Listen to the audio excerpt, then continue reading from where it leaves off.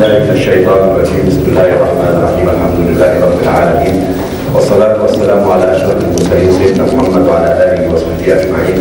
وبعد، فإن أصدق الحديث كتاب الله تبارك وتعالى، وخير الهدي هدي محمد صلى الله عليه وسلم، وشر الأمور محدثاتها، وكل محدثة بدعة، وكل بدعة ضلالة، وكل ضلالة في النار. Brothers and sisters in Islam, Assalamu alaikum wa rahmatullah. I know that we are waiting for a long time now, and I don't need to introduce our lecturer to you. Anyhow, we always take the chance, if our elder brothers, the scholars or the erudites, to come here, and we try our best to invite them to come to the mosque to enlighten us in the subjects they are specializing. You know our brother Ahmad Didat. I can't imagine how he digested the Holy Bible, the Holy Quran, the other literature written about Christianity and about Judaism and about these subjects relating to the religion. As a matter of fact, when I see him, every time I see him, I look at myself as a child, little child, comparing with his language in the religious matters. I hope that all of us, inshallah, we will be benefited by what he will lecture us, and will listen attentively to him and be benefited by his knowledge. I call upon our brother, Mr. Ahmad Didat. أعوذ بالله من الشيطان الرجيم. بسم الله الرحمن الرحيم. يا أهل الكتاب لا تغلوا في دينكم ولا تقولوا على الله إلا الحق إنما المسيح عيسى ابن مريم رسول الله وكلمته ألقاها إلى مريم وروح منه فآمنوا بالله ورسوله صدق الله المولى العظيم. Mr. Chairman and my dear brothers and sisters, the subject, as has been advertised, is Jesus, man, myth or God. But before we delve into the subject, the atmosphere at the moment in the UK is the atmosphere of the debate that took place on Sunday. People want to know, those who have not been there, because we can't expect the whole of Britain to be there. There were about 12,000 people on Sunday from all over Britain and from the Arab countries and from Africa. They had come. The largest covered hall in Europe was packed to capacity.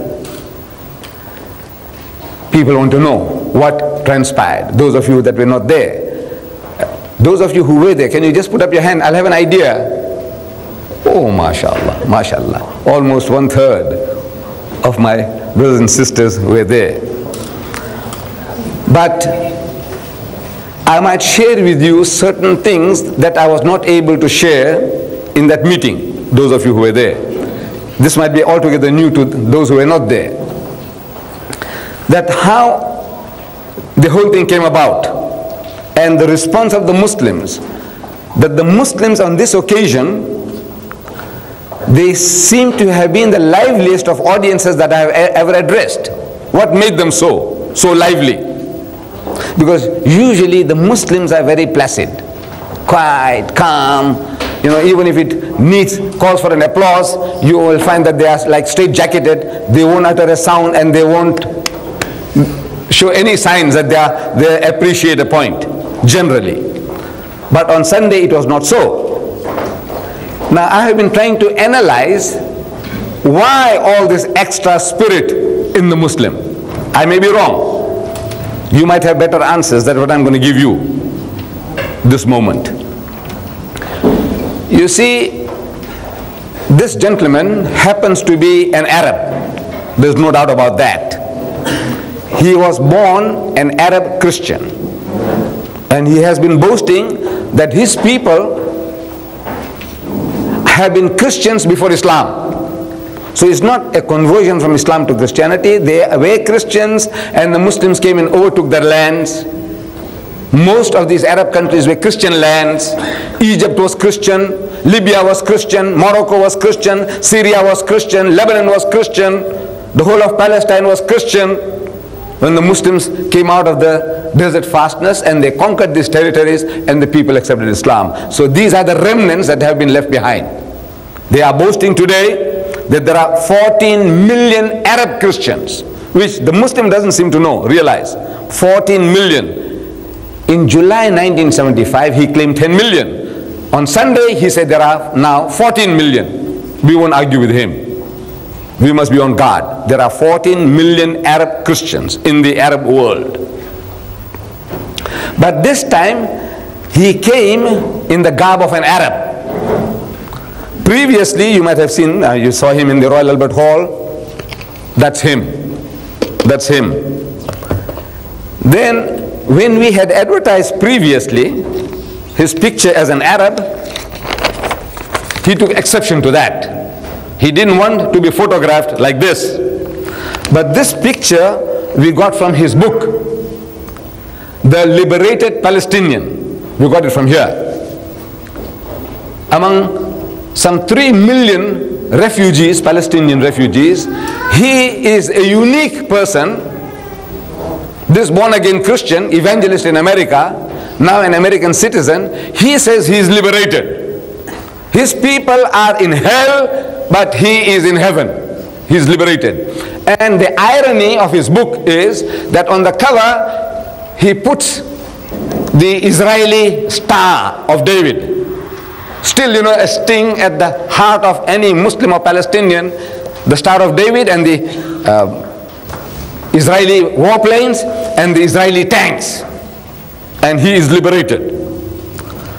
But now this book, the Muslims hadn't seen this, because this is circulated mostly in America, trying to get sympathy of the American Jews and Christians to finance him in his work. But now when we printed this poster, the man didn't like it. He sent us this photo taken in a studio, beautiful picture, which was advertised in the Sunday Times magazine section. Sunday Times, you can see nice, clean, shaven, you know, real a westernized Arab. No doubt about that. Now this is what people expected to see. A westernized man from America coming along and giving battle to the Muslim. But this man came like a wolf in sheep's clothing. He attired himself not only just a loose garb, but he put on that, I don't know what you call that, with that black band around. Regard, yes. And a nice jubba and a beard. He grew a special beard for the occasion. He says that, you know, he says it took him 3 months, you know, to grow that beautiful beard. In other words, a picture of deception. Now, naturally, the Muslim, when he sees that, you know, it hurts him. He says, now look, what are you up to now? Why are you camouflaging yourself? Then he thought he had one on us. You see, in the debate that took place in the Royal Albert Hall, the arrangement was that who speaks first depends on the tossing of the coin. And he won the toss. So when he won the toss, no, I'm sorry, I beg your pardon, I won the toss. So I said, let him speak first. I had a reason. My reason was that, look, I don't know what he has got. So whatever he produces, I will be able to refute them. I'll have an hour to refute what he has already said.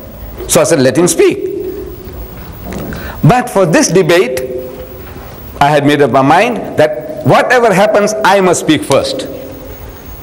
That was the decision we had come to. But now how? If I win the toss, I choose myself to speak first.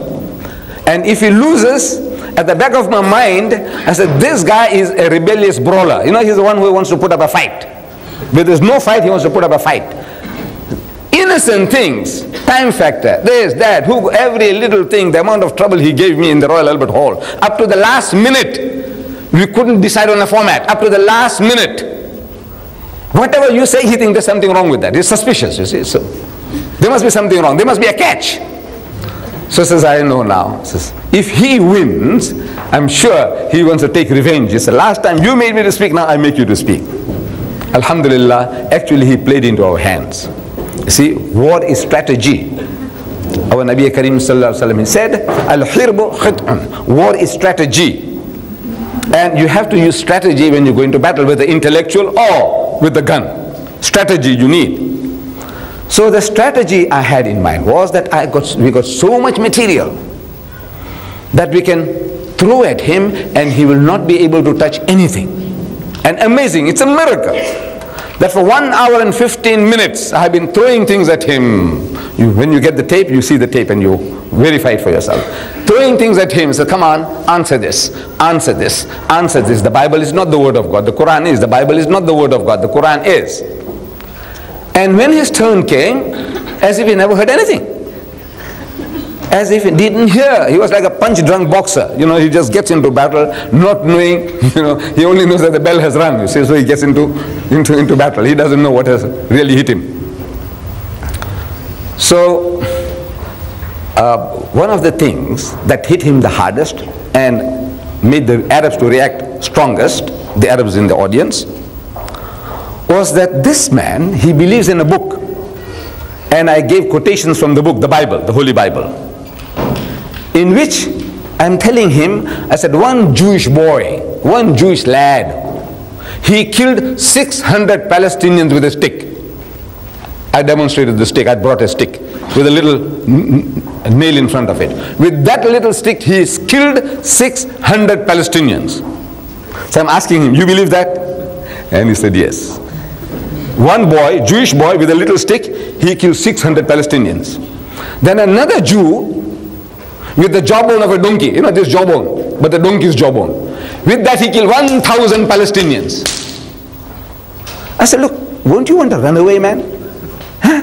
Look, if he's killing, the man killed 1, 2, 3, 4, 50, 100, damn it all, you 1,000, what are you waiting for, man?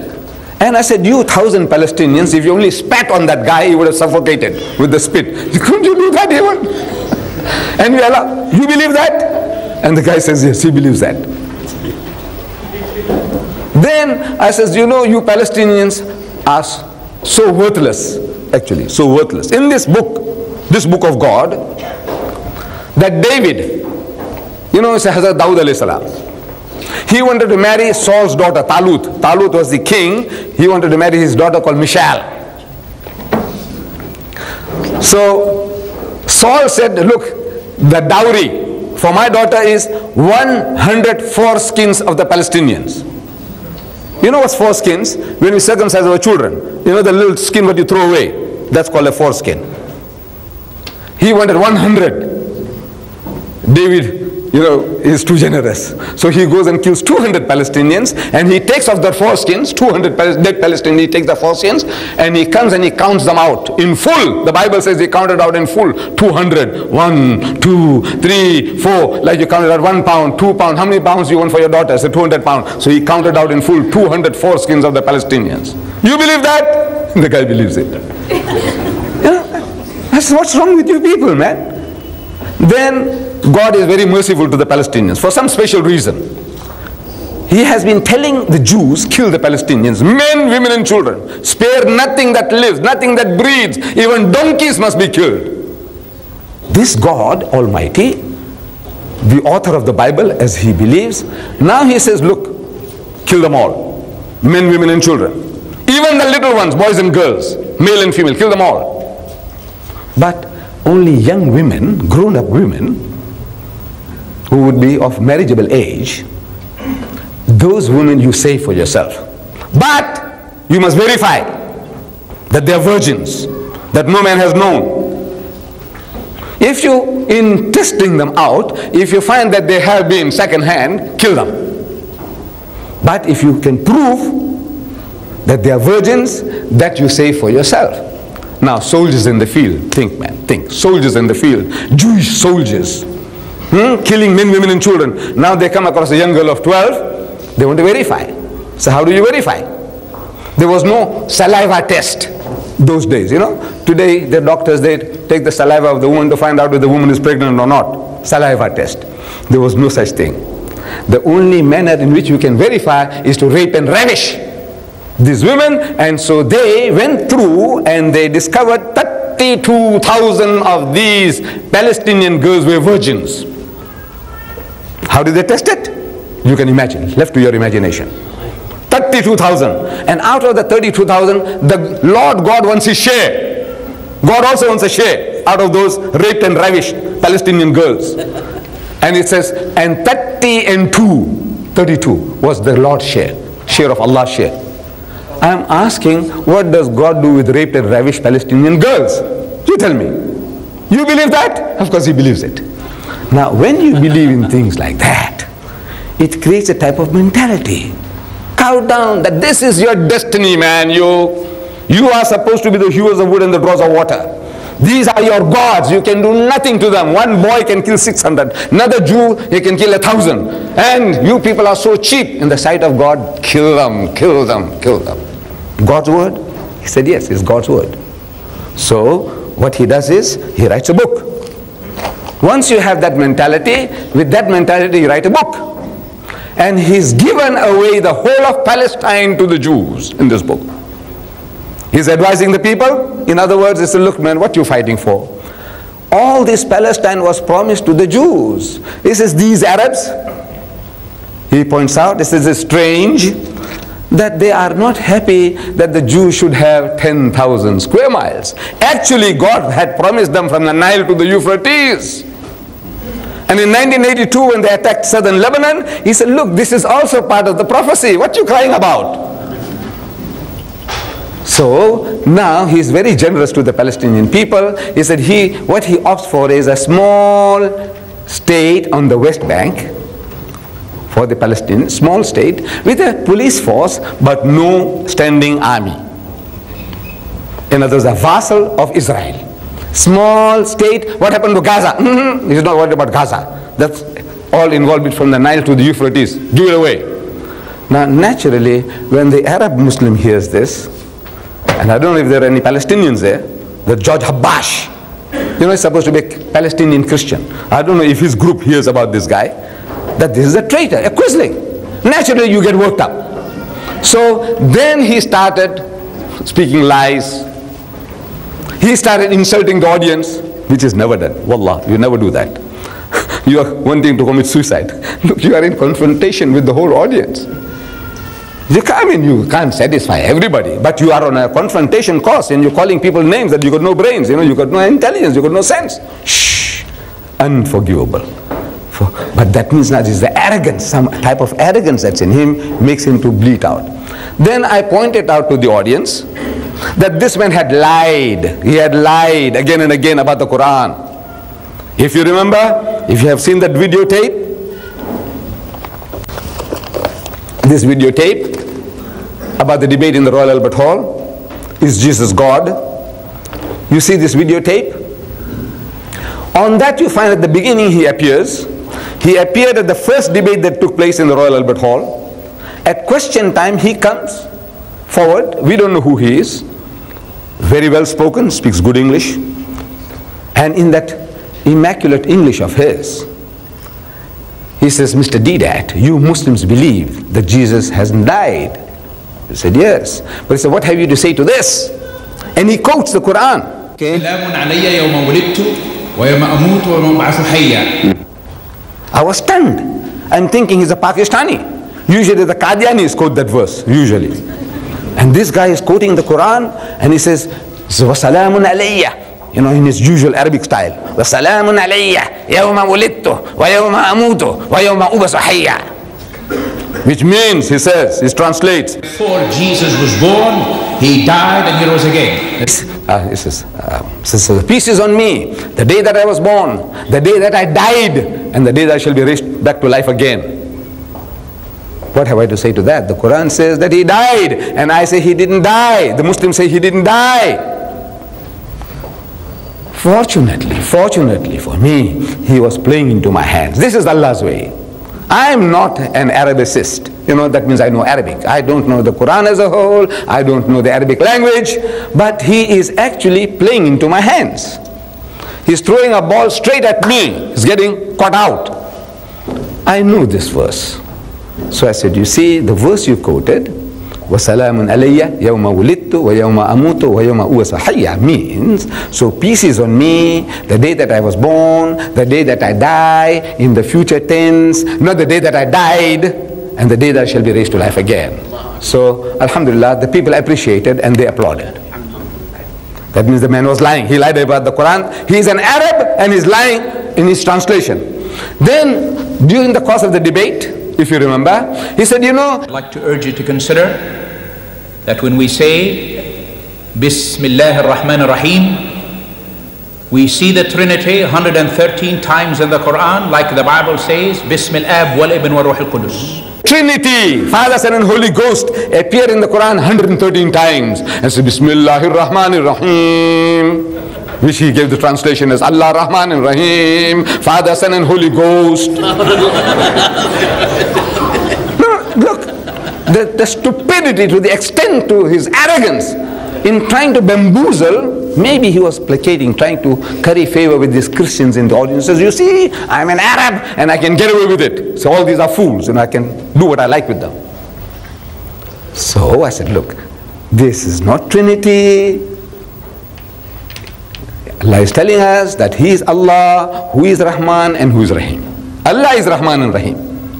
There is not Allah and Rahman and Rahim. Your Trinity is in the name of the Father and the Son and the Holy Ghost. You know, and the conjunction and means three different persons. This is the same Allah who is Rahman and Rahim, and we are given so many attributes of Allah, 99 in the Quran. Huwallahu allazi la ilaha illahu, that He is Allah besides whom there is no other God. Al-Malik, the King. Al-Quddus, the Holy One. As-Salam, the source of peace and perfection. And Al-Aziz, Al-Jabbar.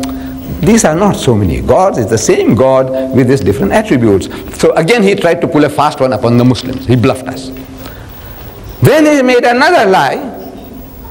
He said, you know, even the Quran testifies that Jesus is the only person who knows the hour of judgment. Jesus is the only one in the Quran in which the Quran says that He knew of the day of judgment, the last day. Again he lied. The Quran says that will be the sign of the coming of the hour of judgment. Not that He knows. He lied about the Quran. Then a bigger and greater lie, at one stage in his talk at the debate here in the Royal Albert Hall, he said, let me challenge you. 75% of the wonderful Quran in my wonderful language of Arabic is from the Bible. And I would urge you to look into the Bible and find out where these sources are. Let me challenge you. Now this is bombastic, the bravado with which he speaks. Let me challenge you, either challenging me or the whole audience. Let me challenge you. 75% of that wonderful Quran in my wonderful language of Arabic is from the Bible. You know what is 75%? Three-quarter of this book is from the Bible. Lies. So I exposed him. I said, look, you said three-quarter. We don't want 75%. Give me one. Just give me one example, one comparison where you say, look, this is now copied from my Bible. In my Bible it says, for example, Ya muallimu nuridu an nara minka ayatan. So you open the Quran, you see the same thing. Ya muallimu nuridu an nara minka ayatan. You read the Bible, فَأَجَابَ وَقَالَ لَهُمْ. You open the Quran, فَأَجَابَ وَقَالَ لَهُمْ. Jilun shirrirun wa fasikun. Open the Quran, Jilun shirrir. That is copying. This is copying. This is cribbing. This is plagiarism. One verse. Just produce one verse. And I put the Quran, the Arabic Bible, I put one side and I put the Arabic Quran. So while I'm telling, I said, look, you remember you challenged me? Can you do that? He said, yes. Now? He wants to get up there and then. I said, no, wait a minute, you'll have your turn. You'll have your turn. He had his turn. He left the Quran and the Bible. He didn't touch it. But he did do something. And the audience didn't catch the joke. Even it was difficult for me to catch what was going on. You see, there was something wrong in his delivery. He was speaking at 100 miles an hour, and then he was reading. He was not speaking, he was actually reading, and he had the preparation he had made. He wanted to read the whole thing through. Whether you understand or you don't understand, that means he did the job. He wanted to complete his job, read it all through. So while he was reading, something did sound like the Quran. I don't know, those of you who were there, you'll remember. He had this book with him, this green book. This is a new production of the Arab Christians. What's the title, ya Sheikh? It's hard for me to read. Siratul Masih. Siratul Masih. Right. Fasih Arabi. This is Siratul Masih. You know, this Sirah in the life of Jesus, you know, in the Fasih, in the eloquent Arabic. So he read from here, a chapter here, just a few lines. If you read, this is what he read. Bismillahir Rahmanir Rahim. This one here, that's right. Bismillahir Rahmanir Rahim. Qul ya ayyuhal ladhina amanu in kuntum tu'minuna billahi haqqan fa'aminu bi wa la takhafu inna lakum 'inda Allahi jannatin nuzula. Right. So you see now what's happening? This is in the Fasih Baligh Arabic. This, they have now produced this as a challenge to the Quran.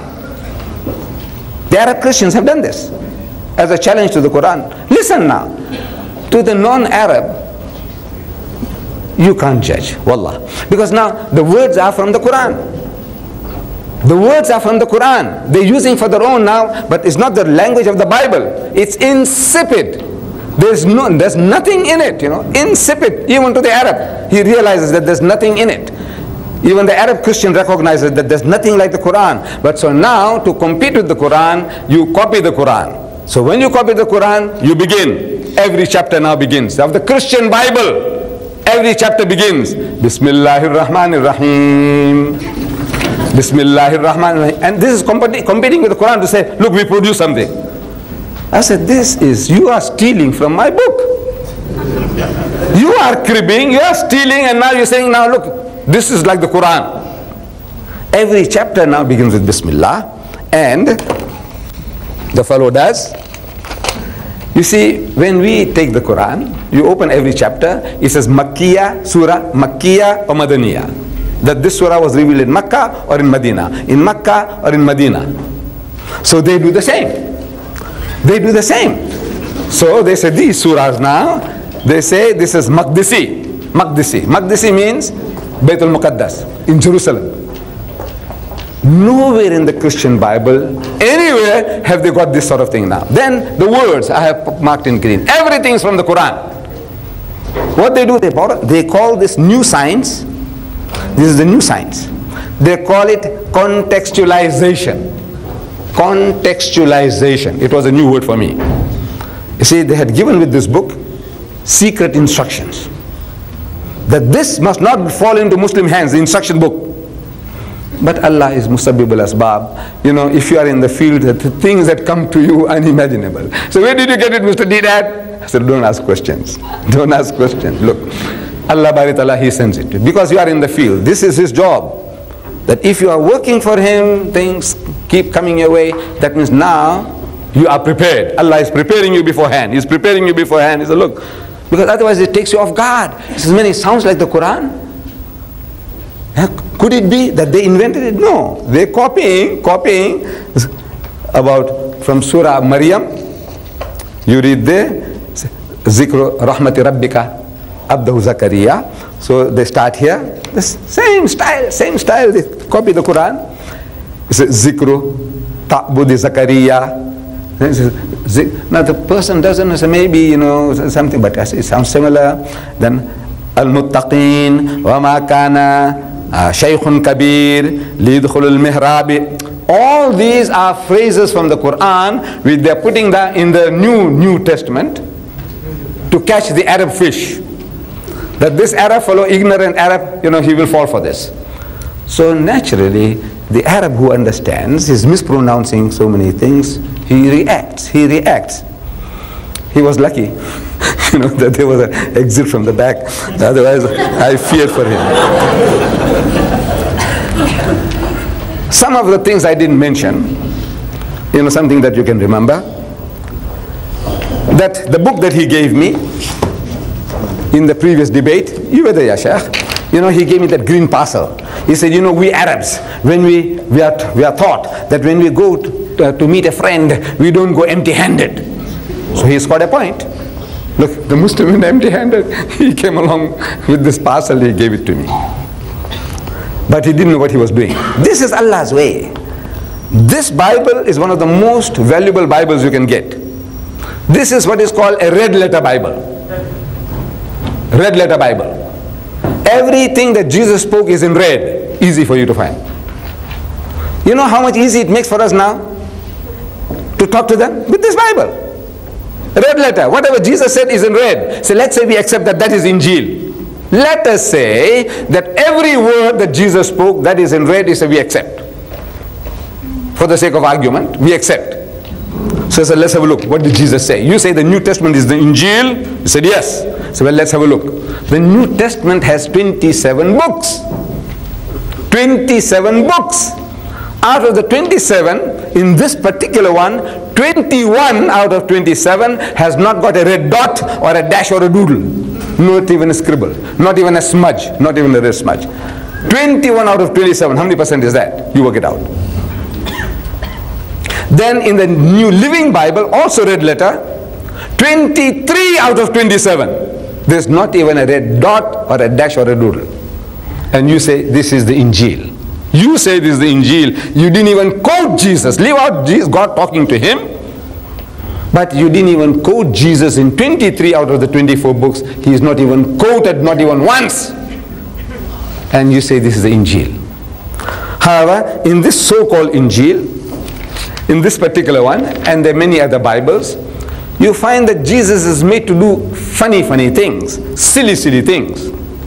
I'm only reading from the Gospel of St. Matthew, chapter 21, verse 7. I didn't have a chance to read it there. I read it for you. It says, they brought the donkey and the colt. Donkey and the colt.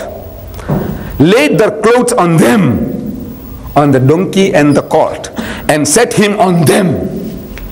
They made Jesus sit on them, 2 donkeys at a time. I said, what, this man is an acrobat or circus? What is he doing? Look. Look, there's no misprint here. In the King James Version, you read, they set him, one man, on them, on the 2 donkeys. Can you imagine a Jesus riding 2 donkeys at a time? God revealed that. On them, is there. No, this is little wonder that today there are people in the world who think that Jesus was a myth. Coming to our subject, myth, a fairy tale. Things that they speak about him and things that happened in his time. That people came out of the graves. You remember I told you at the meeting there. In the Gospel of Matthew, that Jesus, when he was crucified, the graves opened up and the people came out of the graves and they walked the streets of Jerusalem, left, right, left. People, but they were wearing napkins or skeletons. What? When you come out of the graves, after having slept there for 50 years, 100 years, what do you come out with? And they walked the streets of Jerusalem. Full stop. Full stop. What happened to them? What did they do? Nothing. Who saw them? Nobody. Out of the 27 books of the New Testament, only Matthew saw. Can you imagine? 26 books, there's not one word of such a stupendous happening. People in London or Birmingham coming out of the graves and walking the streets. And nobody sees. Wallah, it will be world news. No? Even in some village in England, if this thing happened, it will be world news. The whole world will know by satellite. Everybody knows that, in certain little town or village in England, the people came out of the graves and walked the streets. And then what did they do? What did they do? They went back to sleep again. Can you imagine? You came out of the grave. Let's say it was you. You came out and you march with the group. And what do? Go back and sleep? Won't you like to go and see your wife and children? Huh?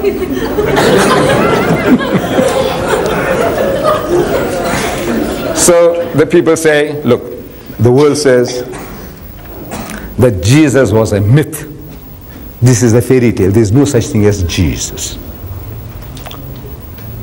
We believe that he was a reality. He was a historical person. And we need no proof. Allah Bari Ta'ala testifies to this in his holy book, that there was a woman called Maryam, and she bore a son without any male intervention. As Allah says in the Holy Quran, our Qari read from Surah Al-Imran.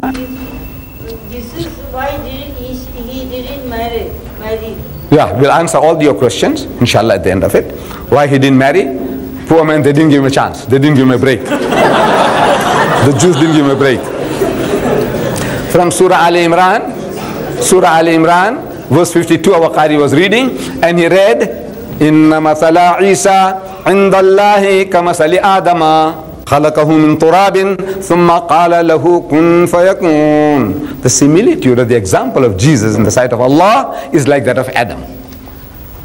Khalaqahu min turabin, Allah created him from dust, and he says, kun fayakun, and he was created. So in other words, like Adam was a man, he is a man. And this is the testification of the Bible. Also, 83 times in the so-called New Testament, in the so-called Injil, 83 times, you read the title, Son of Man, Son of Man, Son of Man. In Arabic, Ibn Adam, Ibn Adam, Ibn Adam, Son of Man, Son of Adam, 83 times he is described as the Son of Man. What is he? He is a man. He is not a myth. We believe that he was a real historical person. Or was he God?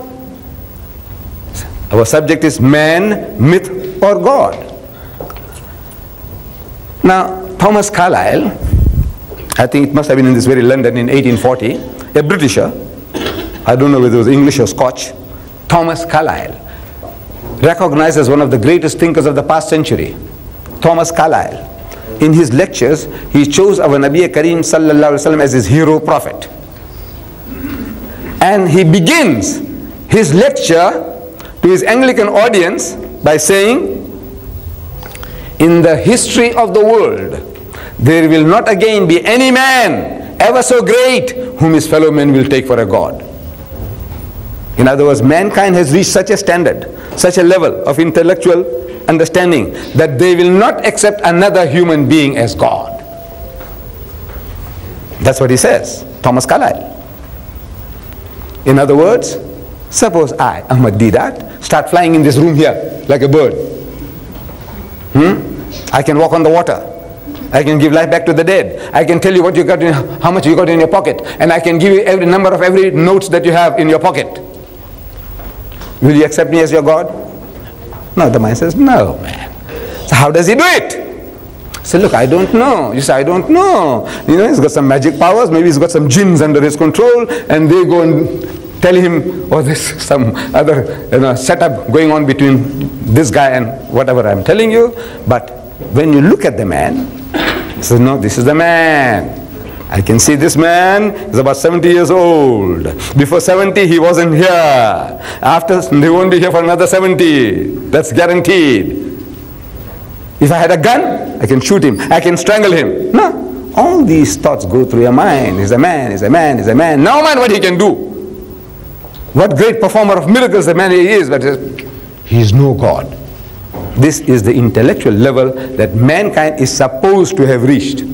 He says, he assumes that this is what mankind is now. No more. Then he says, how did it happen?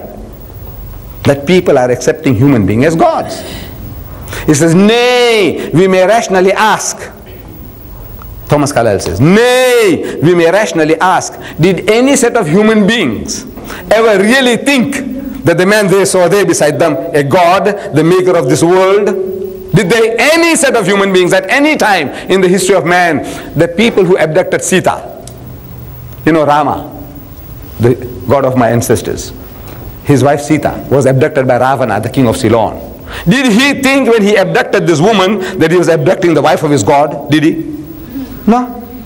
When the Pandavas went to fight Krishna, did they think they're fighting a god? No. When the Roman soldier punched Jesus in the stomach at the trial and says, come on, prophesy, who hit you? Come on, tell me, what's my name? Did he think that he was hitting his God, punching his God? No. When the other soldier is supposed to have lanced him on the side with a spear, did he think he was lancing his God? The answer is no.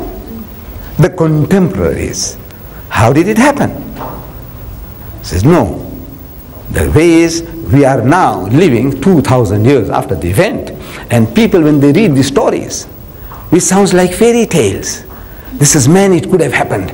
You know, he was floating about, here, there, everywhere. You know, he's here, he's there, he's everywhere. Like Ahmad Didat. You know, I was here about a week ago. You know that? No, that's 19th of June. It seems like yesterday, no? See? And then he said, look, the guy was there, and he was here, and he was in Birmingham. And but you know how it's happening. He says, I left Birmingham this morning, I came here, I'll be back again tonight, tomorrow I'm in Blackburn, and next night I'm in Bradford, and then I'm back home, and I'm here, there, and back again. But now you know how it's happening. I'm not a ghost. I'm not a spook. Look, I need transport, this, that, everything to make all these things possible. But to a man who's saying, well, I saw him in Birmingham yesterday, man. I said, no, I saw him in Bradford. The other guy said, I went through 5 countries in one day by car. And back. 5 countries I went through. In one day. Can you imagine? It was in the UAE. So I was traveling with a car from Abu Dhabi to Dubai to Sharjah to 5 countries. There are 7 little states, city states. I went through 5 countries in one day and back again. What was I? A spook? A ghost? No. I said, look, this is how I went in a car, good car. I was going to do a certain job at the end of this UAE, and I had to come back again. So, but now, when you are reading the stories, like a fairy tale in the book, the Bible, is like a fairy tale. So when you read something like a fairy tale, you have a right to assume that this is myth. It's a fairy tale. Jeffrey Hunter, I don't know if you know his name, Jeffrey Hunter, he acted as Christ in one of these films called Jesus, this is The Day of Triumph. That was a film about Jesus. He had to walk up the hill. They took this shooting, they did it in Jerusalem, Mount Zion, outside Jerusalem. And for the filming, they had to make him to walk up the hill. And he walked up the hill and panting for breath and sweating. He's a Christian, good Christian. When he went through this, acting Christ, he said, you know, for the first time in my life, I realized how human Jesus was. But look, if he walked these hills, he must have also been panting for breath and sweating. Like, then I realized that how human Jesus was. Otherwise you think he is a Superman. Something more than Superman, what Superman does on your films, you know, Superman 1, 2, and 3. This Jesus was doing all that sort of things, you know, like a mythology. So, the Quran comes to testify. In the ayah I read to you, from Surah Nisa. Surah Nisa. And it is a good practice, I'm suggesting, recommending to my brothers and sisters, that when anybody makes reference to the Quran and he gives you the reference, make a habit of going home and checking up. Not that you distrust the speaker, you think the guy is pulling a fast one on you, he's lying. No. If you go and check it up at home, you read it again, it'll refresh your memory, and that part of knowledge which you are rehearsing, it'll become your property. Once it becomes your property, you can share it with others. Otherwise, this is good entertainment. This is all good entertainment. Good entertainment. Instead of wasting time in front of the TV, this is better TV, you see, do that in live, you see. But now, check up. So I said Surah Nisa. And for the bulk of the people, Muslims, non-Arabs, it's very difficult to find surahs in the Quran. Surah Nisa. Where will you find it? In the Mashhaf, in the Arabic Quran, very difficult for us non-Arabs. I don't know how easy it is for the Arabs to find, I don't know. I have been wanting to ask, how easy? I said, look, Surah Zumar. How do you find it? Do you start paging through, you Arabs? How do you find it? Do you know where to find it? Or you just page through? So Surah Talaq. How do you find Surah Talaq? What do you do? Start paging through? Well, how do you find it? I don't know. I'm still going to ask the Shaykh, when I have time, inshallah. But now, for the non-Arab, for us, if you have a translation like this particular one here, this is by Abdullah Yusuf Ali. I noticed that our brothers from Birmingham had taken the trouble to bring some over. This is Yusuf Ali translation. At the back of this volume, this encyclopedia of 2,000 pages, there is a very comprehensive index. Anybody gives you a name of a surah, it's a surah Nisa. Maybe you know, but generally, just like in a dictionary, look under N, Nisa, it'll tell you chapter 4. Very easy to find. Every page is numbered. Chapter 4, ayah number 171, very easy to find. Allah says, this Quran is available in the foyer. They are £5 each. Wallah, they are very cheap. It's a wrong term, but we talk about hadiyah. Hadiyah, hadiyah means what gift you'll give me for this. Now, the man wants to know how much. So I said, look, the hadiyah is £5. So what's that? What's that? I said, no, the hadiyah, the gift. He said, so what gift? I want to know how much, what price. So look, I said, don't waste time. I said, all right, look, it's £5. Take it, it's £5. I said, it's very cheap. Sorry, very cheap. Look at this Bible. I bought this one in Birmingham from a bookshop called Hudson's. This Bible here, I paid £9.95, £9.95. Just about £10. The VAT, I think it was over £10. I paid for this. This one here, you get 2 for 10 rands. 10 pounds. Very cheap. You owe it to yourself and your children to have this in the house. It'll improve your English. You'll have better understanding of Allah's kalam, what Allah wants, and everything on your fingertips, whatever you want to know. You don't have to start fumbling. In this book, everything. You don't know about marriage under M. You don't know about divorce under D. You don't know about talaq. Look up. Talaq. This is chapter 39. Just like that. Everything. What you want to know. Don't start going along and say talaq, talaq, talaq. Go and look up what Allah says, how to do the job if you must. Look, it's there. But we don't consult the book. We heard from our fathers that when you get angry with your wife, what do you say? Talaq, talaq, talaq. And then you cry. So you go to the sheikh. I don't know about our Arab sheikhs, but in my country, the Indian alims, they say you make halalu. Halalu. This is halalu. He says, now this woman of yours, this ex-wife of yours, now because you said talaq, talaq is finished, now she must marry another old man. Stay with him at least for a night. At least they must go into a position where they can have relationship. That's a must. Then he must divorce again, and then you remarry her. I said, look, you fool, you made the mistake. Why punish the poor woman? What has she done? She is an innocent victim. Where's your sense, man? But no, you go through all this filth and dirt, filthiest, dirtiest thing that you can imagine, and you think you are a good Muslim because you didn't read the book. What do you want to know? You want to know about Jesus? Under J, open Jesus. See what it says. His birth. Open it and see.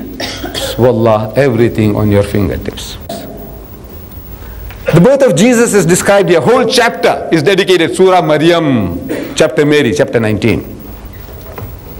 The Christians have taken out a pamphlet. They said, Jesus is spoken of in the highest terms, 13 different places, different titles. And they are challenging the Muslims to produce another personality with any of those 13 2 times to any person. I haven't tried. No need to. Now the question arises, look, all this about Jesus, that he is the word, the kalima, which Allah bestowed upon Mary, that he is the Masih, the Messiah, his ruh, his this, his that. Shh. All these beautiful titles for Jesus, for Jesus, for Jesus. And a whole chapter, named after his mother, Maryam. So do you see, this man, he deserves to be worshipped. He's God. Now, why is it that Allah mentions Jesus to that extent? Why is it that his mother's name has to be exonerated? That she is a virtuous woman? Why? Can you tell me? Tell me, why? Why so much about Jesus in the Quran and not about Muhammad? Why? Tell me, don't be afraid. Guess. Why? Yes, brother. Because the Christians have a problem of finding out who Jesus really was. Anybody else? Why? Jesus, Jesus, Jesus, Jesus, you know, he's the Messiah, he gave life to the dead, he did this, he did that, his mother was a wonderful woman, saintly woman. Why? One. Because there is dispute between Christians. Yes, my son. Because the Christians say Jesus is son of God. No, you see, there are so many allegations. There are so many allegations about Jesus and his mother, which needs to be clarified. So many charges. That's all right. That's all right. They say, you see, there's a dispute. There has been a dispute about Jesus and his mother. There was no dispute about the parentage of Muhammad. No dispute. There's a dispute about Jesus. So Allah says in Surah Nisa, chapter 4, verse 171, Ya Ahlal Kitab, O people of the book, O Jews and Christians, La taghlu fi dinikum. Do not go to extremes in your religion. Wala taqulu ala Allahi illa al-haq, and don't say anything about Allah except the truth. Innamal Masih, most certainly the Messiah, translated Christ. Innamal Masihu Isa ibn Maryam, Jesus, son of Mary, Rasulullah, is the messenger of God. Wa kalimatuhu, and a word proceeding from him. Alqaha ila Maryam wa ruhum minhum, which he bestowed upon Mary, and a spirit proceeding from him. Fa'aminu billahi wa rasulihi. So believe in Allah and his messenger. They are going to extremes. One says that because he's got no father, he is the illegitimate child of Mary. Walad zina. Astaghfirullah. This is what they say, the Jews, that he is an illegitimate child. The other says because he's got no father, his father is God. They're both going to extremes. So Allah tells us what is the true position is, that look, he is a true messenger of God. He is the word which Allah bestowed upon Mary. So believe in Allah and his messenger Jesus, that he is a messenger of God. And because there are insinuations, allegations made against Maryam, the Quran comes to absolve her of all those filthy, dirty charges. The Jews, I wouldn't have quoted at all, wallah, what the Jews say. I just said illegitimate.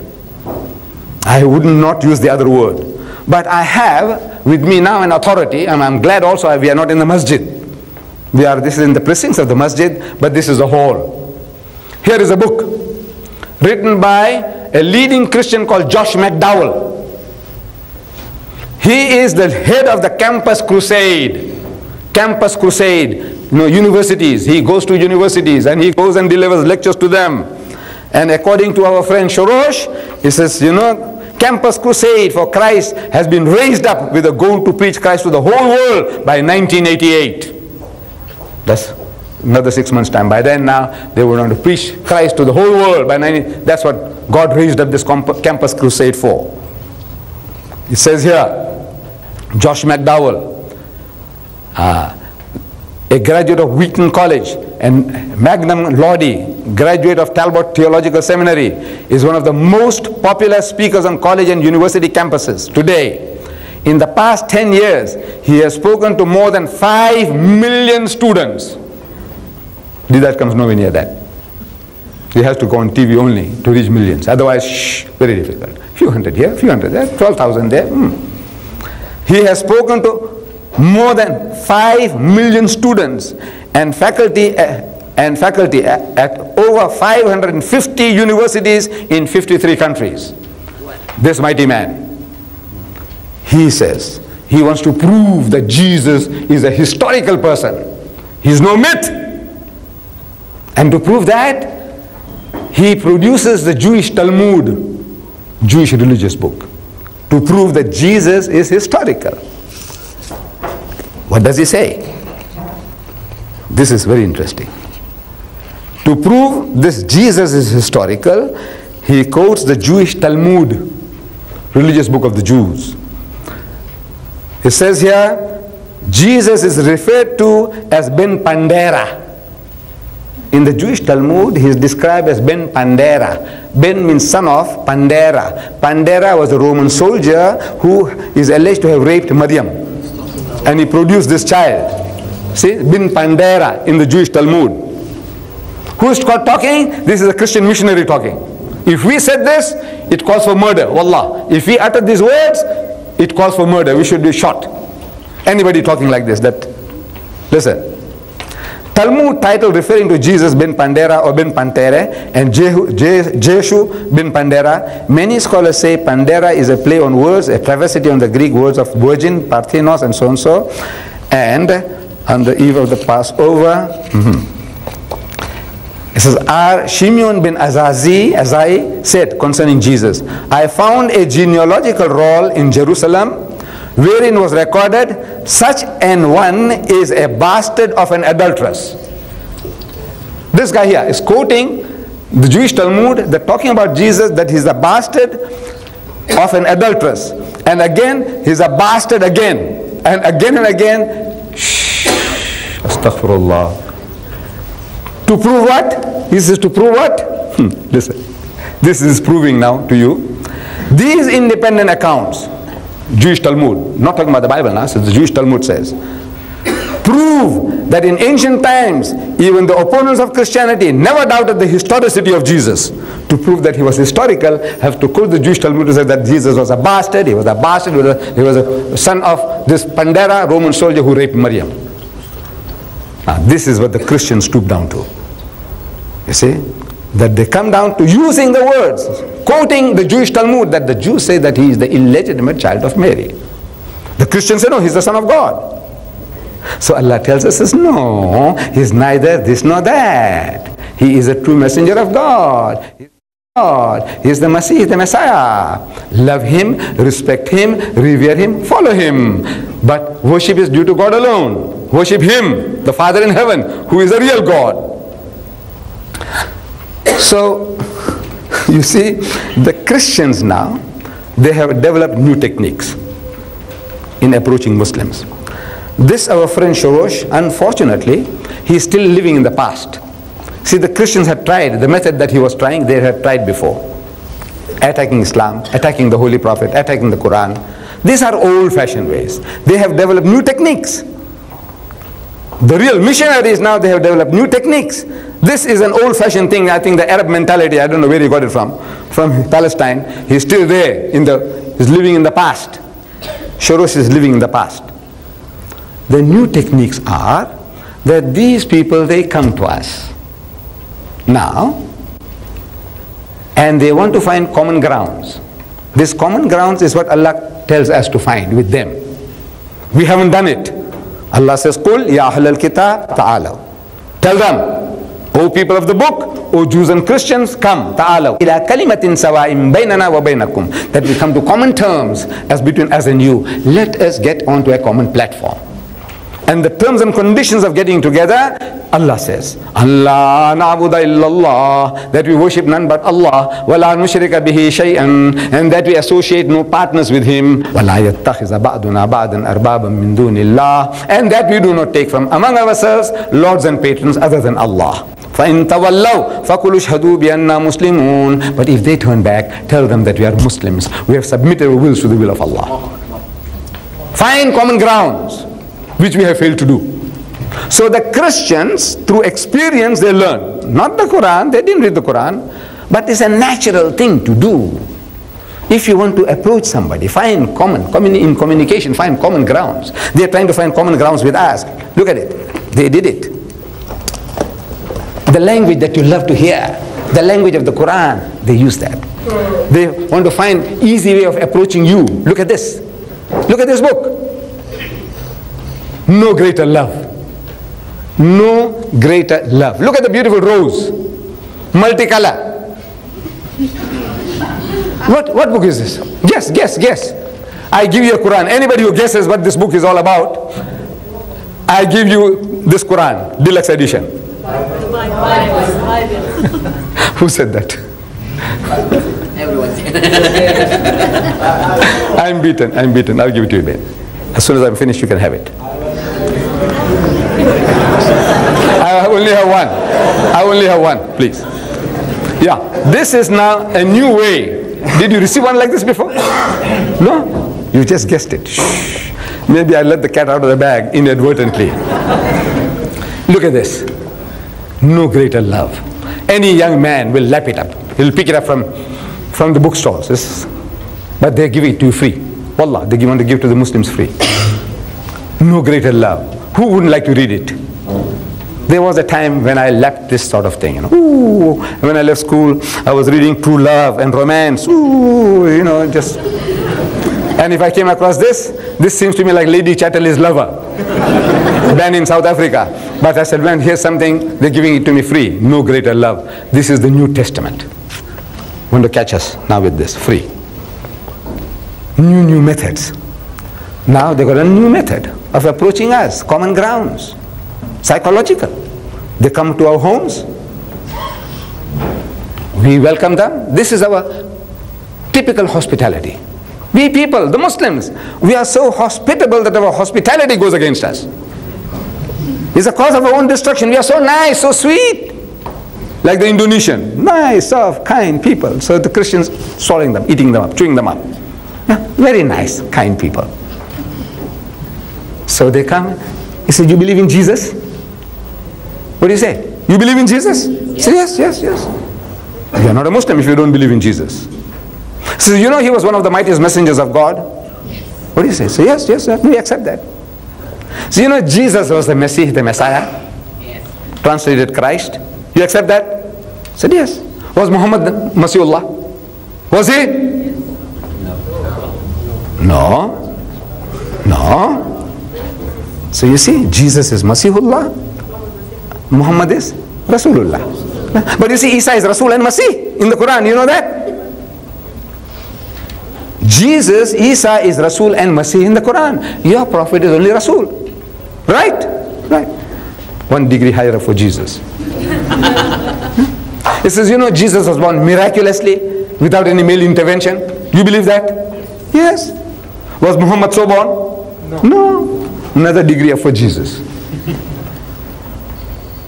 It says, Jesus gave life to the dead. It says, yes, Biiznillah. By Allah's permission. Did Muhammad give life to the dead? Biiznillah. He says, no. Another degree for Jesus. He says, where is Jesus? He's in heaven. He's alive? Yes. He's coming back? Yes. Where is your Prophet Muhammad? Buried in Medina. Perhaps his bones have rotted in the grave. So no, we believe he's Hayatun Nabi, he's the living prophet. Yes. But that's metaphysically. Physically, maybe his bones have rotted in the grave. You say maybe. Another degree for Jesus. Do you think God had a purpose in doing all that?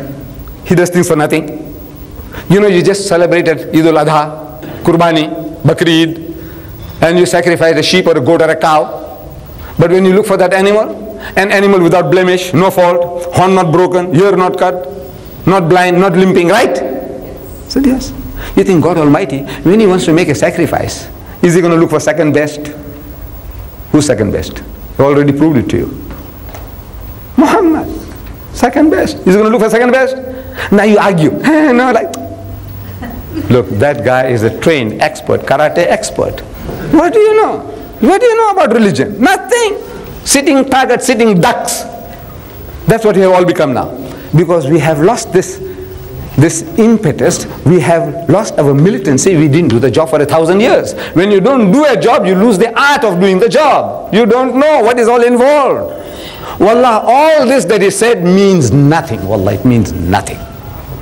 It means nothing if you only know. If you have knowledge. When you have no knowledge, you are a sitting duck. You fight. You got the spirit to fight. So you fight and you lose. The guy comes again and he gives you another bashing.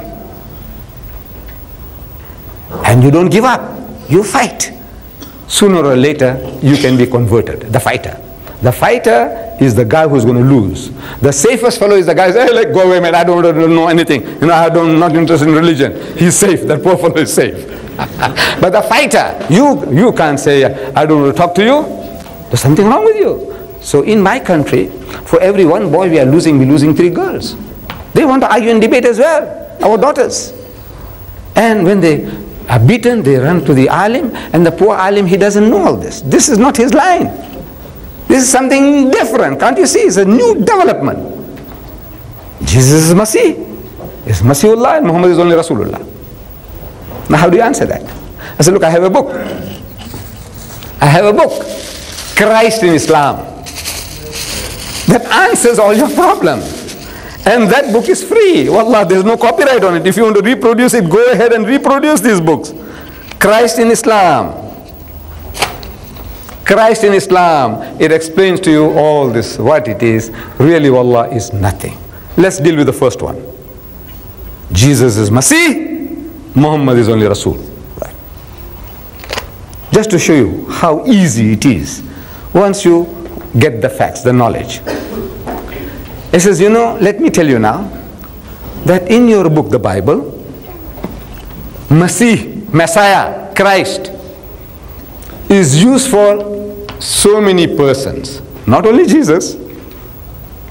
In your book, the Bible, in the book of Isaiah, chapter 45, verse 1, God speaks to Cyrus, the Persian king, a mushrik, an idol worshipper, and he calls him my Masih. So, you are my anointed, that though thou does not know me, I have surnamed thee. Like you kafir mushrik, you son of perdition, you Jahannami, you don't know me, but still I call you my Masih. So the Christians translated that as anointed. The word is, you are my anointed. I says, now that word anointed, what is it in Hebrew? It's Messiah, same like Jesus. This mushrik is, Allah says, you're my Masih. In Greek, Christos, translated Christ. So God is telling that you are my Christ, you are my Masih, you are my Messiah. A mushrik can be a Messiah, Masih. So what is Jesus being a Masih? Then pots and pans, the Bible says, we're anointed, we're made Masih, Masah.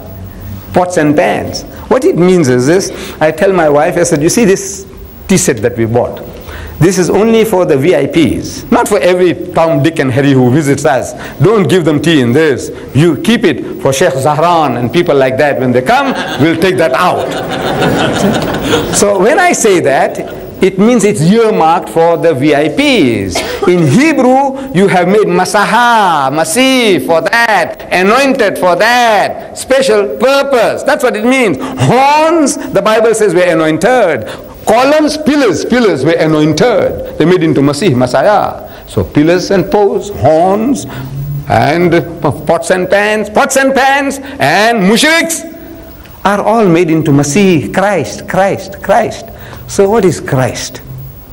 Means specially appointed for a special purpose. Now every prophet is a Masih. Every prophet is a Messiah. Every prophet is Christ.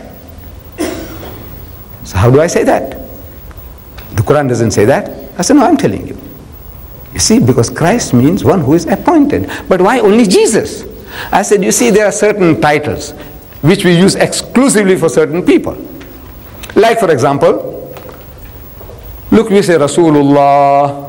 Who is Rasulullah? Automatically Muslims say Muhammad sallallahu alaihi wasallam. But look, the Quran says Musa is Rasulullah, Ibrahim is Rasulullah, Isa is Rasulullah. But how is that you say Muhammad Rasulullah? No, in our minds, this word Rasulullah associated with our Nabi. There's a Khalilullah. Who is Khalilullah? Ibrahim means the friend of Allah. Abraham is his friend. What about all the other prophets? His enemies?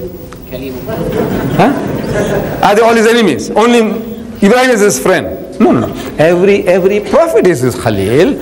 Kalimullah. So who's Kalimullah? So Musa. He said, didn't Isa speak to Allah? He said yes. Didn't Muhammad sallallahu alaihi wasallam speak to Allah? He said yes. Then why Musa, Kalimullah? This is how specific titles you give to certain specific persons. But these are common properties for everybody. But we say Alfred the Great. You heard in English history? The guy who burned the cake. Alfred the Great. All the other English kings. Very tiny little ones. Richard the Lion-Hearted. You know your English history? Yes. All the other English kings were chicken-hearted. No, it doesn't mean that. Can't you see? It's just certain specific titles you reserve for certain persons, but they can be universally applied. Now once you know When he comes out, he says, look, you can make a monkey out of him. Wallah, you can make a monkey out of the fellow. He said, look, what are you talking about? Pots and pans, horns, pillars, mushriks, they all can be Messiah according to your book. You explain that. So once you go through these little booklets like these, inshallah, these are those little dynamites. These are those little pebbles that Hazrat Dawood alayhi salam picked up. You remember Hazrat Dawood alayhi salam? See these Palestinians again. The Palestinians and the Arab and the Jews have been having it out for more than 3,000 years. They're fighting. And you read in the Bible, and they were destroyed utterly. Finished. And they come back from nowhere, like ghosts, the Palestinians. And they destroyed them utterly, and they come back again. I don't know where from. The Bible says, and they destroyed them utterly, and they're back again. And they destroyed them utterly, and they're back again. Amazing, these Palestinians. You know, they never go out of circulation. Alhamdulillah. So, what was I saying? Pebbles. The Palestinians and the Jews having it out. So now comes a time that the Palestinians, they have a giant in their midst. Goliath, Jalut. And according to Guinness Book of Records I was reading today, that according to the biblical, this thing, he was 9'6". About that height or more. 9'6". He was 9'6". A bit of an exaggeration, but 9'6". Now once you have a guy like that in your midst, naturally you feel that now we can battle anybody. So this Jalut, from a hilltop, he cries out to the Bani Israel on the opposite hill. Say, hey, you Jews! Is there anybody there who will take me on? I'll chew you alive. And the Bani Israel were shivering in their pants. I don't know whether they used to wear pants those days, you know. But figuratively, they were shivering in their pants. Nobody wants to come forward. So little Dawood is there. He is looking after his father's sheep. So he sees the opportunity. Man, this is a fantastic target. This is a sitting duck. Big giant, 8-foot giant. This is a 9'6". No man, 7 foot. This guy is slow, cumbersome. You know, when you're a giant, abnormal. He is not even steady on his feet, as if he's drunk. He's not drunk. But the size, cumbersome. He can't control himself. He is an easy target, man, for his sling. And his mouth waters. What an opportunity. Shh. So he comes to Talut, Saul, he say, I'll take him on. So what? You go and look after your father's sheep. The young man is enthusiastic. He said, no man, you don't know. This guy here is so easy to knock him over. Talut couldn't resist his enthusiasm. He said, all right, here's my sword and my shield. So little Dawood says, look, I haven't handled this in my life before. Maybe it's also too heavy for him. He said, look, I know my sling, that old-fashioned sling. There was no rubber those days. They hadn't discovered rubber then. It's a pouch with 2 strings. You put a stone in the middle and you swing. Gain momentum and let go one side. And if you are used to it, you know how to hit your mark. That old-fashioned sling. We call it in India, we call it Gopan. So what? Bigger joke. So it was a bigger joke. Now with a toy. This is a toy. So he said, all right, if you want to commit suicide, go. So he walks down the hill, and at the stream he picks up a few pebbles. These are those pebbles. These booklets are those pebbles. With these pebbles, you master these, and you can crack the Jalut's skull. The missionary, this bishop, archbishops, whoever they are, with this knowledge here, you can crack his skull. So this is the advice I wanted to give to you. Get these little pebbles and go to town. Now, my dear brothers and sisters, if there are any questions on what I have spoken so far, or anything allied to what I have said, you are at liberty to ask. Questions?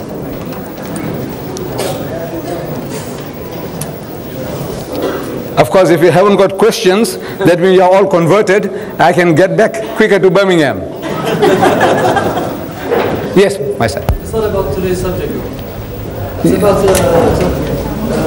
why the Christians don't allow people to marry more than one wife. When in Leviticus 18:18, it is allowed to marry more than one wife as long as the rival wife is not the wife's sister or the wife's mother.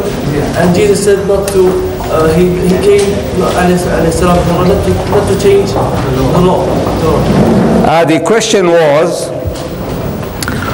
how is it that there in the Old Testament there is a injunction given that you can marry women more than one as long as they are not your sisters or your mothers or your daughters and things like that. Restrictions are given, but they were allowed to marry more than one.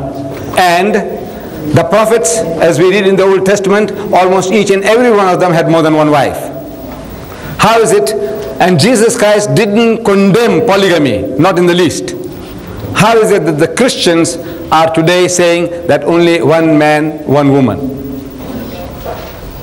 That is the question. Now the thing is, this is their own creation. The Christian world up to almost yesterday, they practice polygamy. Now Allah doesn't tell us to go and have 2 or 3 or 4. But there are circumstances in life when it is necessary to protect womanhood. Like I was giving reference, I don't know whether it was last night or at the meeting, that this is a solution to your problem, more especially the West. In America, at the present moment, there are 7.8 million more women than men. Almost 8 million women. At the present moment, there are 20 million women in America without husbands. 20 million. But even if every man in America got married, there will be 7.8 million women left without husbands. What is the solution? The answer. We are asking them, provide the answer. Here in England, soon after the war, there was a news item that on the east coast of England, there were 1.6 million more women than men on the east coast alone. Over Britain, 4 million more women than men. In Britain, if every man gets married, there will still be 4 million women who can't get husbands. And soon after the war, a news item, Dateline from London, I was reading in my country, it said 5,000 misfits to be shipped to America. You know, the human mind is so imaginative that when you read something, you think you got the whole picture. So I'm imagining that these misfits must be cripples with haired lip, with club foot, that they are being sent to America for treatment. That's the imagination. Thinking that America medically is far more advanced than Britain. That's what I'm thinking. But when I read further, the news item said that these 5,000 misfits were the offsprings of Negro soldiers stationed in England during the war. They were the offsprings of Negro soldiers. That they were too dark, too black to be absorbed into English society. These Negro children, to these British girls. That in your home, if you had this little one of these little ones, and with crinkly hair and stubbed nose, he says, now, who's this? He says, my sister Mary's child. Everybody comes around, who's this? He says, my sister Mary's child. It's like a dagger in your heart.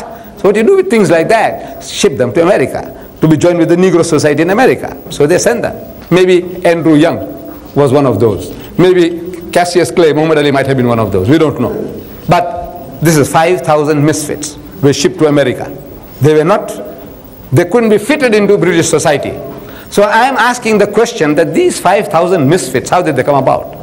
How many Negro soldiers were in England during the course of the war compared to the whites?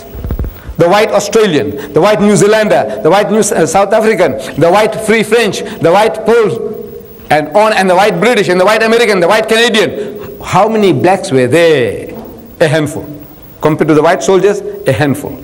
So what amount of adultery, fornication was committed in Christian England to produce those 5,000 misfits during the course of the war? What amount? You tell me. To create all those illegitimate bastard children. How many? Thousands, maybe hundreds of thousands. You created them. So Islam gives a solution to a problem. It's not a tonic being offered as a tonic, Coca-Cola or Pepsi-Cola. No. This is a remedy, an answer, a solution to a problem. And on BBC TV, some years ago, there was a program. The program was about polygamy. So they brought a group of women, asking them one by one, what do you think, madam? So a woman gives a point of view, says, oh, my dead body, I'll never allow my husband to have another wife. And you, madam? He said, well, you see, if the man will look after me and my children, I don't mind sharing a husband. And you, madam? Never. And you, madam? So by the time the program was over, half an hour gone. So these organizers, they got those women again. So what kind of women were those who didn't mind, and what kind of women were those who opposed it tooth and nail? So they brought the same team back again onto the program. Now, madam, are you married? Said, yes. You mind sharing your husband with another woman? Said, never. You, are you married? No. You mind sharing a husband? Said, no, I don't mind, if I get somebody to look after me and my children. Right. It was 50-50. Those who had, they said they won't share. Those didn't have, they didn't mind sharing. So it's a question of haves and have-nots, you see. Vested interest. But otherwise, it is a solution to a problem. This is what it is. Yes, any other question? Yes, ma'am. What can we do to combat Christian missionary activities in Indonesia, Bangladesh, Palestine, Lebanon, and many other Islamic countries? The only way you can meet these forces is to study the textbooks. There is no other way. See, Allah Ta'ala gives us the secret. The secret is, Allah says, Qul hatu burhanakum. Whenever anybody makes a claim, they are making a claim, they say, waqalu, they say, lan yadkhul al-jannata illa man kana hudan aw nasara. That you Muslims will never enter Jannat. There is no heaven for you unless you become a Jew or unless you become a Christian. That's the claim then, that's the claim now. Though the Jews have fallen out of the race, they only want political recognition. They are not interested in converting you. You have to be born a Jew to be a Jew. They want you to accept them, that Palestine, you give it to them, there will be peace between us and them. Because our is not a racial war, it is not a religious war. Our battle with the Jew is for that piece of land which they have stolen from our brethren. That's our battle. They are not interested in converting us. But the Christian, we know, they're making a mess out of the Muslim world. They have perverted more Pakistanis into Christianity since independence than in the 150 years of British rule. They have converted more Bangladeshis into Christianity since independence than in the previous 150 years of British rule. They have converted 15 million Indonesians into Christianity. And by the turn of the century, they want to make Indonesia a Christian nation. And there are every sign that they will succeed. The answer to this problem is that you have to master his book. Allah says, when they make any claim, it's still ka'amaniyuhum, that this is their wishful thinking, vain desires, hallucination. We say bakwas, babbling. Don't be afraid of them. Qul, tell them, how to burhanakum. Produce your proof, your burhan. In kuntum sadiqin, if you're speaking the truth, let's have a look at your certificate that entitles you to heaven and destines us to hell. Let's have a look at it. Did you do that? No. 1,000 years, 1,400 years, have you been asking them for the burhan? No. I want to know why. I'm asking the Arabs, how is it that you read this and you didn't do the job? 1,400 years, the Muslims is supreme in Egypt. 1,400 years. And today they are boasting there are 10 million Coptic Christians there. In Egypt, 1,400 years, you had a good inning. And in 1,400 years, you could make a dent in the Christian community? Why? Simple reason, you didn't ask for his burhan. And unless you ask for his burhan, you can't talk. There's no way you can open the subject with them. They're already their program, brainwashed to say, Christ died for the sins, salvation is yours. You can sweat it out. 5 times a day you can pray, fast for 1 whole month. These are all like filthy rags, he says. Rubbish, worthless rubbish. He says, salvation only comes through the blood of the Lord Jesus. Once you accept that, all our philosophy, psychology, logic, it won't make a headway. You got to break through. And the only way you can break through is Kul hatu burhanakum. Let us have a look at your burhan, your proof. And when you see that, you find it's all hocus pocus. You can go to town, you can crack his skull. He hasn't got a thing. Wallah, he hasn't got a thing. And there isn't Christians born who can stand before you if you only master these little pebbles, these little booklets. And each and every Muslim should be going and doing his job. You don't wait for Ahmad Didat or Sheikh bin Baz or so and so, Sheikh. This is every Muslim's duty. According to your capacity, just learn these things, master them, and go to town, man. It's a privilege Allah has given you and me. He said, لِيُزْهِرَهُ عَلَى الدِّينِ كُلِّ. He's given you a deen that's to master, overcome, and supersede them all, bulldoze them all. That's what Allah says. This is the destiny of his deen. وَلَوْ كَرِهَ الْمُشْرِكُونَ. He said, now mind how the mushrik might not like it. This is the destiny of his deen. Master them all, bulldoze them all. You believe in it? You believe in it? Yes. I want to hear. Yes, yes. That's why you're sitting on your backside doing nothing. Yeah, we're doing nothing. You sit on our backside doing nothing. We believe what you believe. You don't really believe. That's the trouble. We say we believe, we don't really believe. However, yes, my son. Yes, in a debate, you put Anis Sarraj in a political perspective. Now, if you look at the history and analyze the facts, more Palestinians have been killed by so-called Arab leaders than by the Israelis. More of the suppression is coming from our Arab leaders. If I was to call for Islam in Iraq, I'll be put into prison. If I was to call for Islam in Syria, I'll be hanged. So can you comment on that subject, please? You're talking about politics. You see, our battle was the Quran or the Bible. That was the subject of the debate, the Quran or the Bible, which is God's word. And in that battle, this Palestinian Christian has already sold out.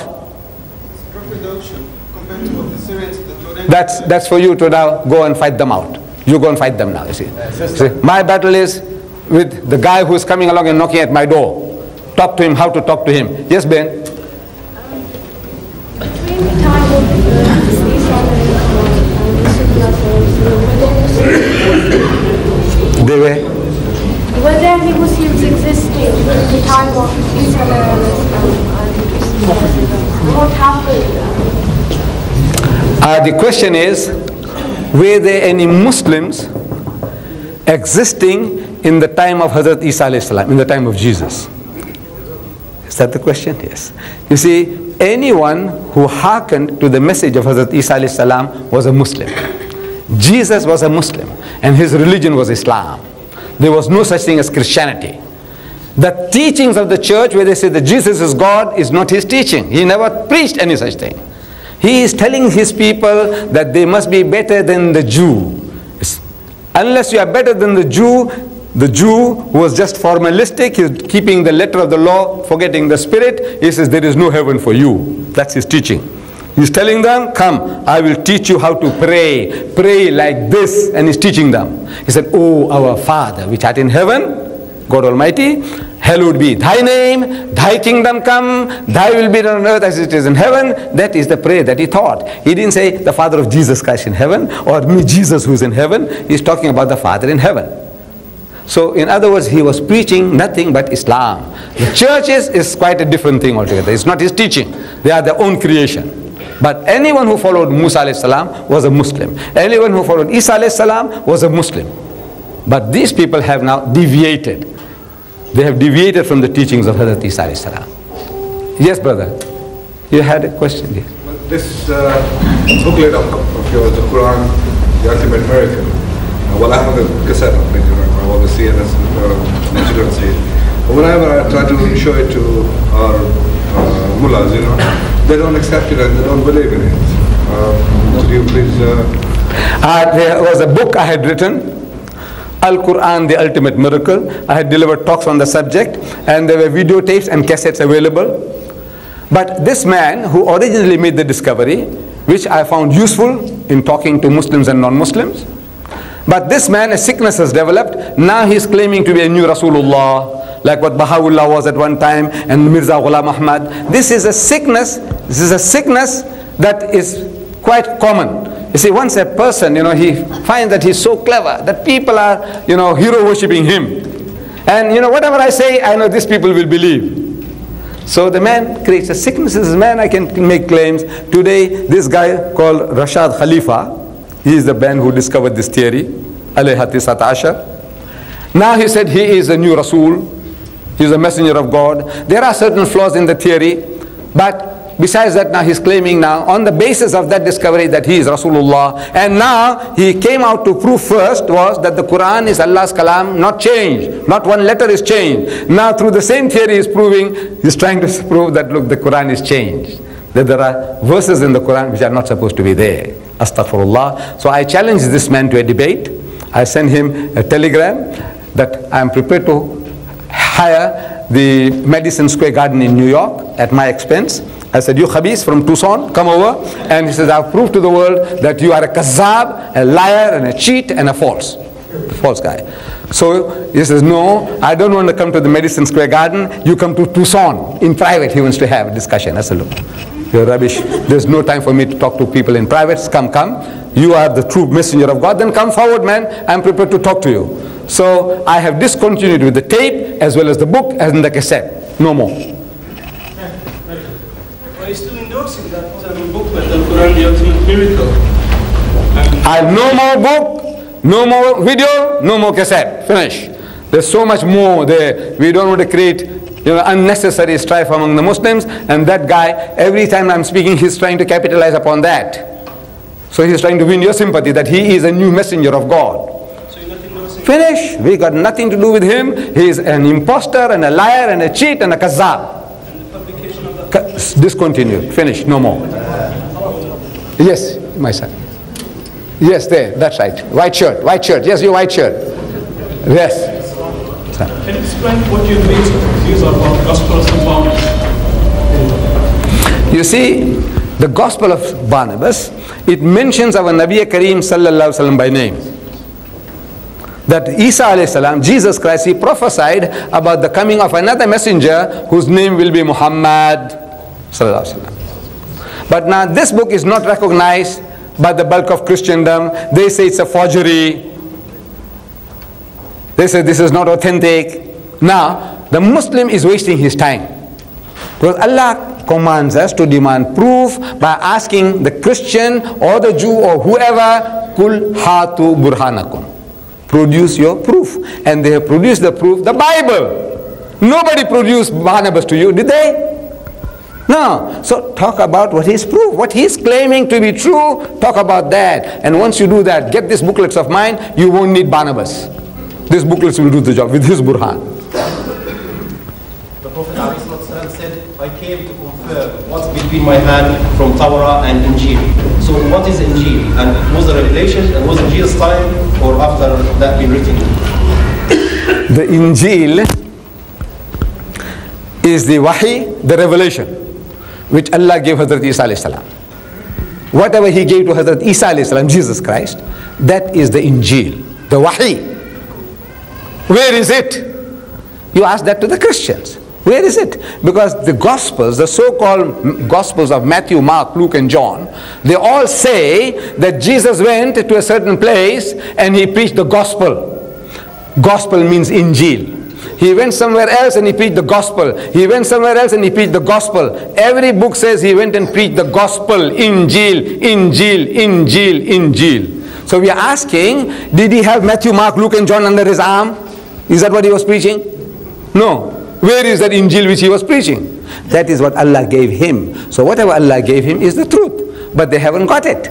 So as the mention about the book, the Bible, in red letter Bible, I said 21, the one in which Shorosh gave me, 21 out of 27, there's not even a red letter, dot or dash. Supposed to be of Jesus. That's... You got a chance, you got a chance. There is someone here, yes. Well, after your thought-provoking speech and very logical explanation, I don't think any other question remains to be asked. But one question which is generally addressed by the so-called Christians in the West, particularly to some Muslim scholars, they say that we were born Christian, but now we don't believe in the existence of any God. So how to convince such so-called materialists and atheists, and how to prove before them the existence of God in the light of the Holy Quran? You see, before you start with him with the Holy Quran, how is he going to listen to you about the Quran when he says he doesn't believe in God? So, these people you're talking about, this Westerner, whoever he is, whether American or British, he is still a Christian subconsciously at the back of his mind. Because as soon as a fight starts between the Muslim and the Christian, he will take the Christian side. Why? He is still a Christian subconsciously.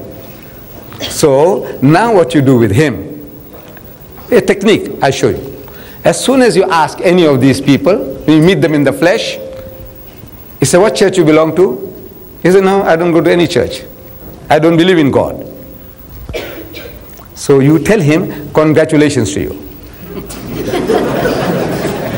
Amazing, amazing. The man said, I don't believe in God. I said, tell him, congratulations to you. And the guy gets shocked. He expects you to chop off his head. Kafir, mardud. You don't believe in God? Chop off his head. That's what he expects from the man of religion. I said, no, congratulations to you. He said, why congratulations? I said, you see, if you told me you are a Christian, no congratulations. Because your father was a Christian, your mother was a Christian. Right? He said, right. So what did you do? Nothing. You tell me you are a Muslim?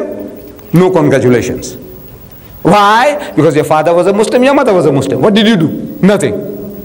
But you tell me you don't believe in God? I say, congratulations. Because you have been thinking. What made you to reach that stage where you say there is no God? You were thinking. So for that I congratulate you. What were you thinking? Well, about what you heard, the stories you heard. You went to Sunday school. Your environment, they're telling you about Adam and Eve. Yes. You read about Adam and Eve in Sunday school. You heard the stories. Yes, Adam and Eve, they were put into the garden. When God made them in the garden, He said, now look, eat and drink. Eat any of the fruit in the garden except this one tree. In the middle of the garden, the fruit of that tree thou shalt not eat, because the day that thou eatest thereof thou shalt surely die. Right? He said, yes. And they ate. And they discovered that they were naked. Prior to that, they were in a state of innocence, like little children. They didn't know what was what.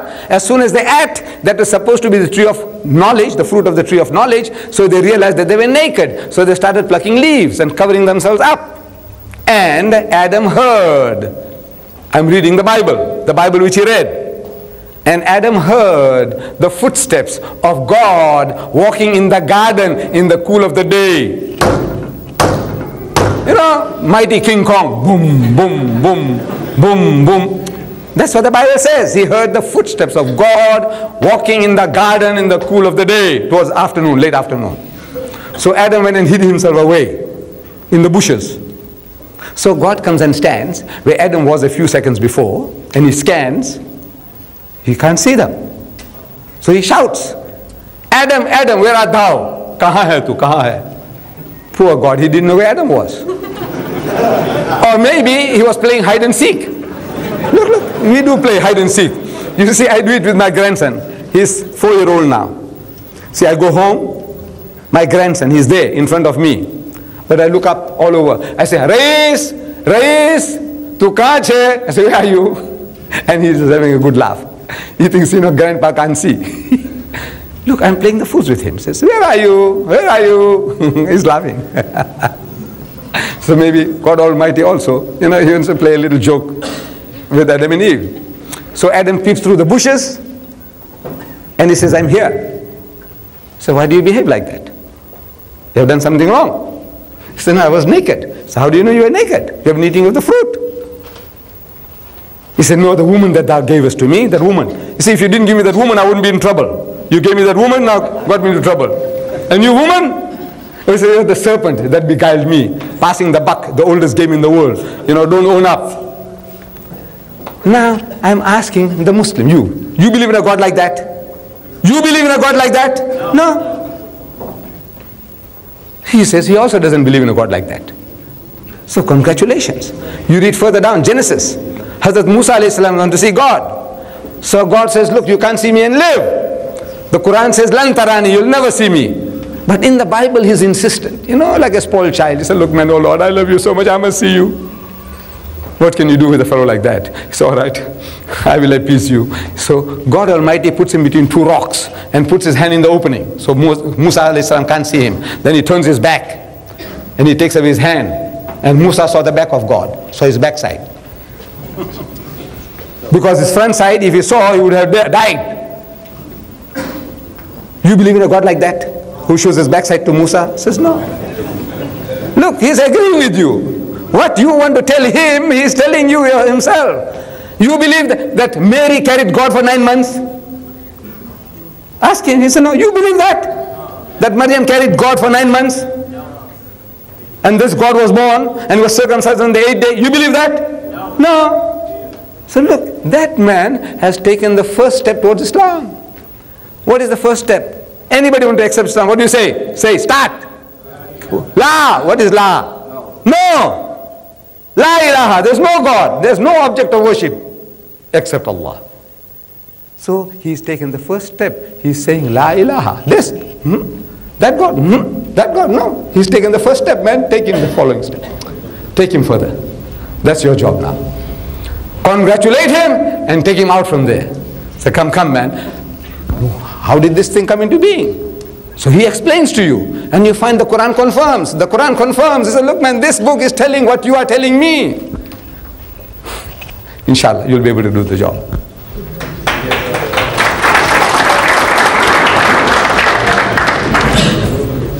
Muslims read the Quran because it is their constitution. It provides the solutions to their problems. With what purpose or intention in mind do the Christians read the Bible? Well, you see, the question is that the Muslims read the Quran with the idea, the intention that this is Allah's constitution for us, that we may guide our lives by it. The Christians, with what intention do they read the Bible? Generally, the Christians, they're only reading with one idea, that this Bible just proves that the system of salvation given by God is that this God Almighty who made Adam and Eve, He's going to come into the world some 6,000 years after, 4,000 years after Adam, and He's going to come and die for your sins. This is what He's interested in. So although they are not religious, but at the back of the mind, this is salvation. Rah-e-Najat, Jannah. This is what they have, they get it. So they believe. This is like a talisman, like a taweez. Once you have the book, and you believe, salvation is yours. They're not interested in practicing anything, because they say it's not works, not by works that you get heaven, it is belief. Like Swaggart was saying, he said, you see, God Almighty, once He gives you salvation, you do something, you say you accept Jesus, so He gives it to you. Jannah, He'll give you. You're now in His good books. You do something evil, He's going to take it away again. And then you do good, He gives you again. And you do something evil, He takes it. I said, no, God doesn't do that. Once you have achieved, reached salvation, finish. He paid for it. Jesus Christ paid for it. So this is beautiful idea. If it was true, most fantastic idea, for getting heaven. You don't have to do anything. You just believe. You say you believe and salvation is yours. Of course, for us, we have to sweat. And it's easier just to believe and get it. So they are only wanting to find justification for that belief that Christ died for their sins. Our sister, yes. Well, Quran says that Muslims can marry Jewish and Christian women. But can you tell me, or can you prove that any Christian or Jewish woman has ever produced a correct Muslim child? The Spanish downfall was due to these mixed marriages. In India, the downfall was due to these marriages with the Hindu descent of wasn't right. Anywhere you go where there are mixed marriages, there is no Islam left. No, because children, they are brought up with the mother, they spend more of their time with the mother. And whatever they educate them, they chase it up. So many of our brothers, they take this advantage that we can marry Jewish or Christian women. But don't they think that what are the consequences? The question is about Muslims marrying Christian and Jewish women. Allah Bari Ta'ala tells us that you can marry women of the Ahl al-Kitab who are, the word mutata, the pious women among them, wal muhsinat, of those who are virtuous women. Among Muslims, when we are looking for wives, we must look for virtuous women. When you find among the Christians, they should be better than any Muslim woman you can find. But generally, our brethren, they get the rejects. You see, this is, I give you an example. See, when I was working in the furniture trade, I had a brother working with me, Mr. Hafaji, and I saw his brother one day with a colored woman. It's a mixture between black and white in South Africa.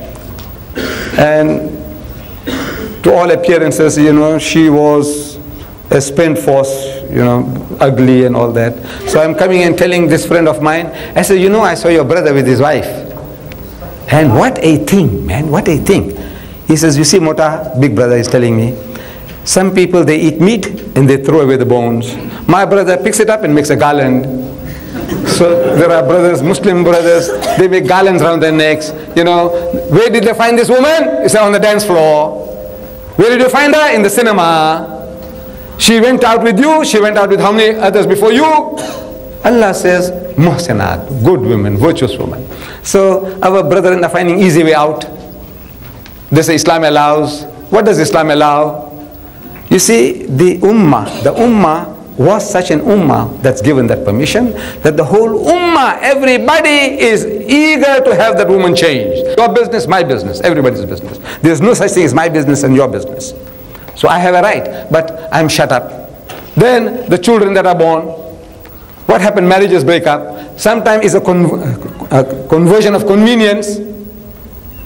Generally, I have seen in my country, the woman is converted. What is that? He goes with this woman to the sheikh, to the Maulvi, and says, look, I want to marry this woman. So the Maulvi Sahib asks the woman, you want to marry him? He said, yes. So say the kalima. So what's that? Say la ilaha illallah. So she said, la ilaha illallah, Muhammad Rasulullah. So right. Now from today, your name is Fatima. You want to marry this fellow? He said, yes. So an nikahu min sunnati, faman raghiba an sunnati, falaysa minni, aw kama qal. Right. He's got a license. Wallah, this is the type of people that we have. You see, what is conversion? You got to change that person's outlook, complete outlook on life. At the back of the mind, she's still worshipping Jesus. Then some of them, they say openly they are Christians, and they're making their homes as centers for Christian activity. And the man, we are losing men now. Because of the woman, they marry Christian women and they're getting lost. In South Africa at the present moment, there are so many Muslim murtads are coming forward. You find Shabbir Wadi, his wife is a Christian. Salim Adam, his wife is a Christian. All these, because of the women, they are all Christianized now.